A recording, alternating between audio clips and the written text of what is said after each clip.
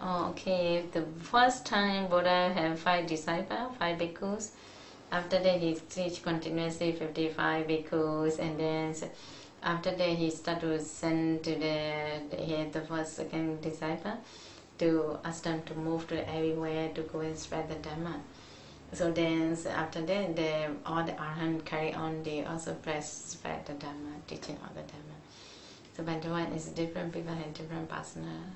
There's, mostly they teach about meditation, I think so. So some bhikkhu, they were contemplating about Asubha meditation. One of the time Buddha was, he did silent retreat for 3 months. And before that he was contemplating about Asubha meditation, contemplation about that body. So then many bhikkhus are practicing about Asubha, the time popular about Asubha meditation, time of Buddha. So contemplating about that body, and one day we have to die, recollection on that. So after practicing, the many bhikkhu was fear about life, and they don't want repulsiveness about their body, and then they want to die, quickly die, they quickly stop the problem. Because of this body, we have to face the problem. So they thought, when they die, you get peaceful. So people commit suicide themselves, the bhikkhus commit suicide themselves, they want to kill themselves, or they ask some bhikkhu to kill them. So many bhikkhu was dying.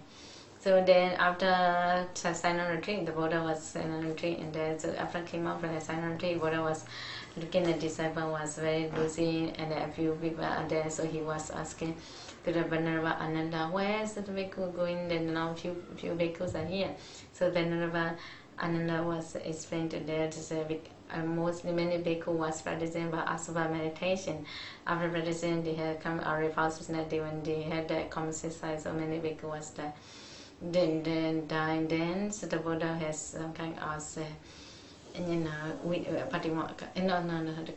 the rules, and then cannot kill them. Say bhikkhu should not kill them.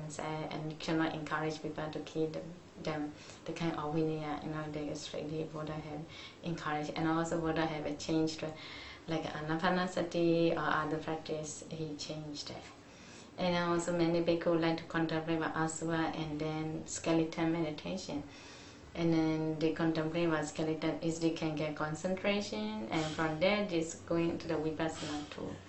So mostly the time they like to practice Asubha and skeleton meditation.